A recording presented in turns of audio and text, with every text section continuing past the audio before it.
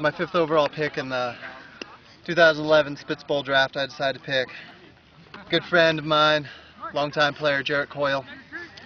Put a lot of the team on his back. How did you feel out there on the field? Well, it was very tiring in there almost every play of the game.